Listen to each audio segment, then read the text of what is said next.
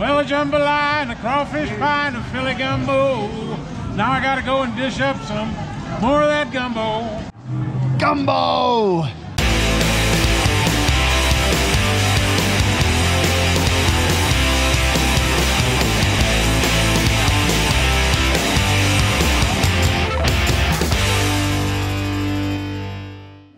It is a beautiful day down here in Manitou Springs. We've got people all over making up gumbo. You just see these like steaming piles of gumbo just coming out, and it smells delicious. When I thought about doing the Louisiana episode, I was so torn. There's so many good things to cook down in Louisiana. The beignets, the gumbo, jambalaya, crawfish boils, crawfish etouffee, so much good stuff. And then I discovered this gumbo competition. It is so cool down here, and it's also, when I say cool, I mean it is cold.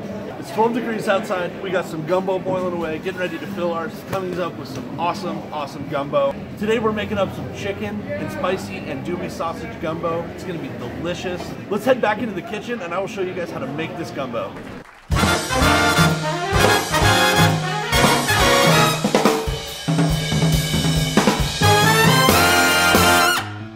It is gumbo time. Anyone down in Louisiana can tell you that the secret to great gumbo starts in the roux.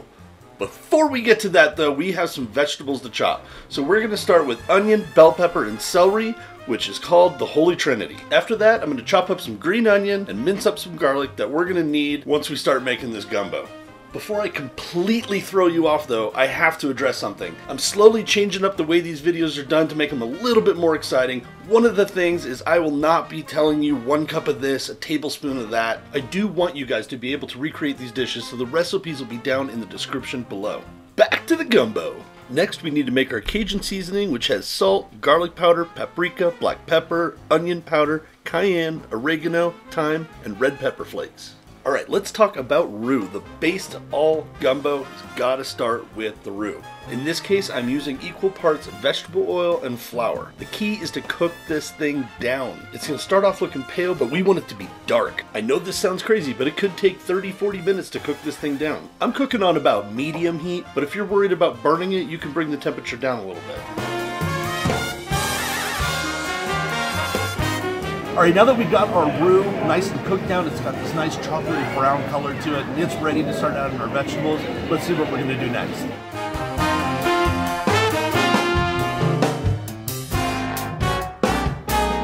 And most importantly, guys, as I always do, we cook with beer. And today, we are cooking with Abita Brewing's Mardi Gras Bock. It's a nice, light body, easy drinking beer. With this spicy gumbo, it just cleans that palate so nice. It is a fantastic beer. It's one of their seasonals, and you guys have got to go try it. Pour that whole thing right in there, deglaze that pot. Let's add some sugar, some Louisiana hot sauce, that homemade Cajun seasoning we made, and dried thyme. Add your chicken stock, diced stewed tomatoes, and your tomato sauce, and stick this thing on the stove. We're going to simmer it for about an hour. While that's cooking, let's fire up that grill and get our chicken, sausage, and shrimp ready to go. I'm going to get some more of this Cajun seasoning out and rub down some boneless, skinless chicken thighs.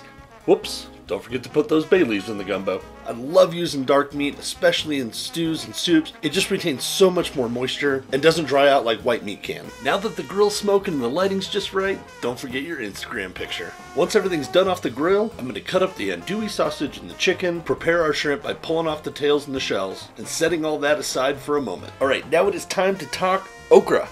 People say this is a love it or hate it ingredient, but I really think it has to do with how you cook it. Undercooked, it's just slimy and has this off-putting flavor, but if you simmer it with some bacon fat and a little white vinegar and really cook it down for a long time, it really can make your gumbo something special. The other absolute must-have in a gumbo is gumbo filet, which essentially is just ground sassafras leaves. I put some of it in 45 minutes into simmering the gumbo, then I add my shrimp, sausage, chicken, and okra. Cook that for about 15 minutes more, and then add a little more gumbo filet right before serving. Give it one more good stir, make sure you remove all of your bay leaves, and serve up that gumbo over a bed of white rice. And since cooking with beer and pairing with beer is the name of the game, let's bust out another bottle of the Mardi Gras Bock from Abita Brewing and sit down and enjoy the fruits of our labor. Unlike some of the stuff I've had on the show before, I have actually had gumbo at least a half dozen times, but I have never cooked it myself.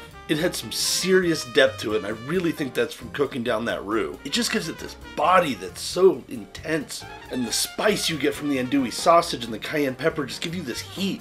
Then you take a sip of that Mardi Gras Bock, and it is so contrasting to the spicy boldness that it just refreshes your palate, so smooth, gets you ready for another bite. I even did the happy dance. And even though it was 12 degrees in Manitou Springs, Colorado, these people were not complaining about putting a warm bowl of gumbo in their bellies. As always, this was my interpretation of this iconic dish. If you think I represented your state well, give me a like, share with your friends. Can't wait to see you guys next week.